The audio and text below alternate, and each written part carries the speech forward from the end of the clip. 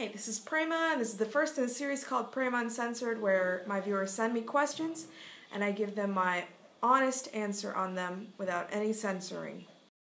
So the first question I got is, how do you perform your own spiritual practice and not neglect the fact that as human beings, they are inevitably social animals, thus being good association to others within the community? Spiritual practice and association aren't mutually exclusive. Association is spiritual practice in motion. How do you know if you learn any lessons if you never associate with anybody? It's like going for a job interview, have zero references, but you say that you're a good team player because maybe you read a few books and you felt it in your heart. It doesn't make any sense. So, like they say, virtue untested is no virtue at all. It's the same thing. How do you know if you learned humility if you've never had a chance to be humble? How do you know if you learned tolerance or patience or kindness if you've never had that opportunity to express those emotions? So you say you want to be good association in your question, but to be good association, you also need to take good association. I mean, you're not like some mystical being and we're all just like waiting for your darshan. It's not, I mean, and I don't think that you're like Prahalad. You know, Prahalad is surrounded by demons, even his dad is a demon, yet he's able to instruct his schoolmates and be an example and be the good association. See, that's the difference. Most of us wouldn't be Prahlad Maharaj. Most of us would be like, yeah, let's pillage some towns and murder some innocent villagers. We wouldn't be the association like Prahalad. So try to find good association. And you can do spiritual things. You can just hang out. But find good association. Not me, but somebody. So question number 2 says, what if Trump was openly a devotee and had a plan to convert America to Krishna consciousness, yet still had those other imperfect tendencies he has exhibited so far? Would you vote for him? Very topical question. So here's what we know about Donald Trump. We know that he doesn't have any respect for women. We know that he's got strong ties with Russia.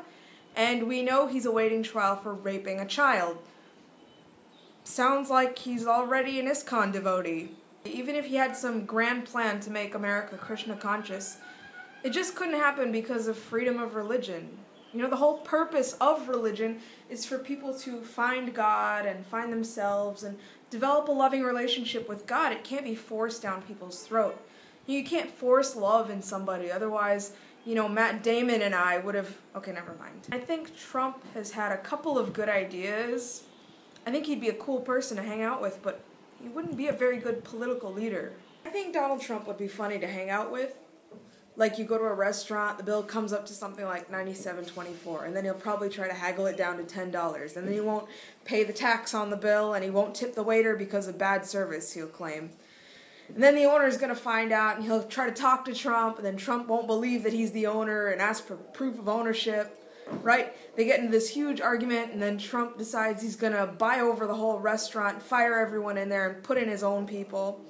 And he keeps saying that it's going to be the greatest restaurant you've ever seen. Probably even partner up with the competitors across the street to help him run the restaurant.